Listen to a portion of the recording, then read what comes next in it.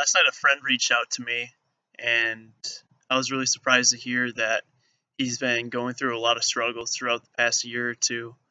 And, it's gotten to the point where he's now seeing a therapist on a weekly basis. And a lot of it was caused by his abuse of alcohol and drugs at one point. And it just really, it kind of shook me to hear that a buddy that I haven't stayed in great contact with, but still love, is dealing with such a hard thing. And, it just got me thinking how there's such a stigma attached to depression and mental health in general right now in society. And as somebody who has struggled with depression in the past, it's something that I feel compelled to kind of share my insights on, and just to kind of open up some dialogue in regards to it, because there's not nearly enough going on. And to be completely honest, I think that depression is an epidemic right now in our society. It seems to be getting worse. I don't know that we are finding great solutions or ways to combat it. And I know I've seen studies and statistics that talk about how depression and anxiety and all these different mental health issues on college campuses is rampant. And yet we can't find a way to alleviate these issues. And it should come as no surprise that college students are super depressed. I mean, we're going to school full time, we're working, we're school is outrageously priced. We're all going in to debt above our heads. Um, it's a really vulnerable season of life to be in college. Um, so I mean, I could make a whole new video about how we should have free education like Denmark, or at least much more affordable education, but I'm going to stay on topic here. But, it's depression is pervasive in society right now, and we need to start talking about it more. There needs to be something done, and I don't know exactly what that is, but we can't keep pushing it aside and making people feel like they're outliers because of what they struggle with in their mind. I think social media plays a big role in it too. We're all over our Instagram and Facebook and Twitter and comparing our lives, our everyday life with other people's highlights. It's not healthy, and I don't think um, that's nothing that people struggled with in the past, because they didn't even have that as an option.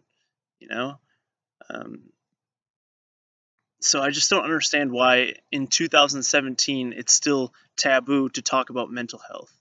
You hear the word depression, you're like, whoa. Um, or somebody's bipolar or schizophrenic. A lot of times, like, people, these are these are biological. They're genetically predisposed to these things.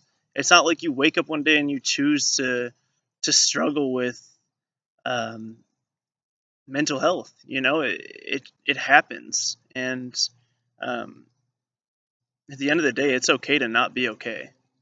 I think that's something that a lot of people need to hear. It's okay to not be okay. And if you have to take medication in order to feel okay, or at least approach homeostasis, that's perfectly okay too. There's reasons we have doctors. There's reasons we have medication in this world. Uh, I'm not a huge proponent of it, because I think more so it masks the problem rather than alleviating it. But if it's working in the short term, we can work with that, and then find some other things that, like CBT, cognitive behavioral therapy, that might work in the long term. But um, we need to start treating mental health like we treat every other disease, whether it be diabetes or cancer. Somebody who struggles with mental health shouldn't have to feel like they can't talk about it, or as if it's their fault that they struggle with that.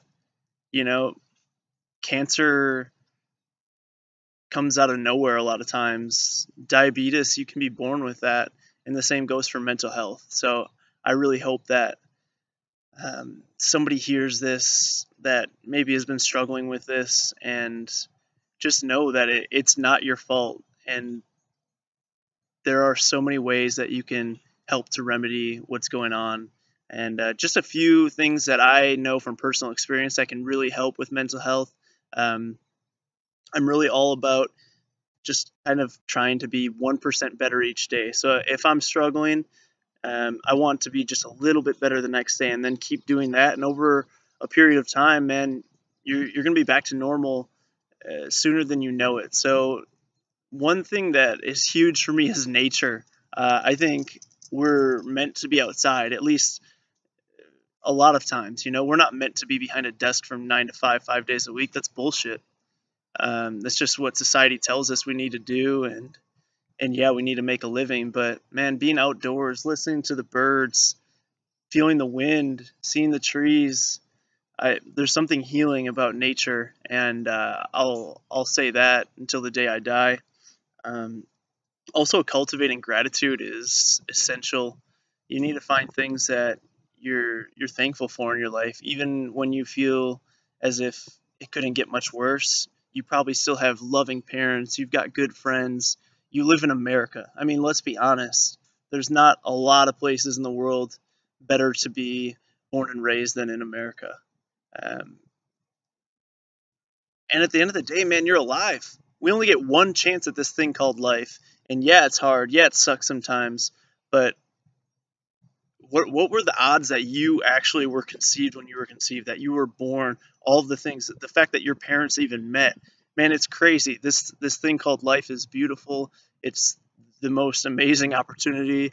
I take it for granted every single day, and I'm still working on finding more gratitude for this life.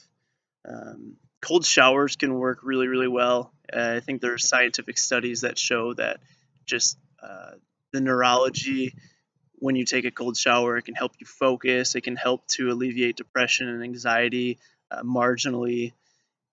There's a lot of benefits to it, and also like when you wake up in the morning, why not do something that's super challenging so that you can get in that habit of doing challenging things throughout the day.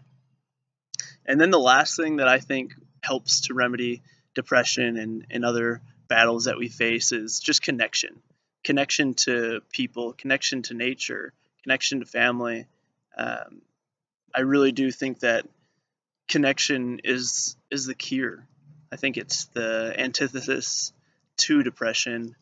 Um, yeah, there's a lot of power in positive people. So find them, hold on to them tightly, and don't let them go, because um,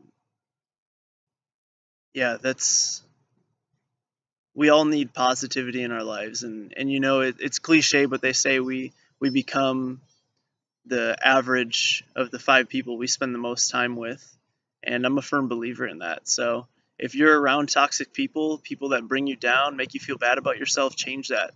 Find people that help you grow, that support you and encourage you as you face your challenges and try to overcome the obstacles that this life presents. Appreciate you watching this video. My name is Derek Stark. Have a great day.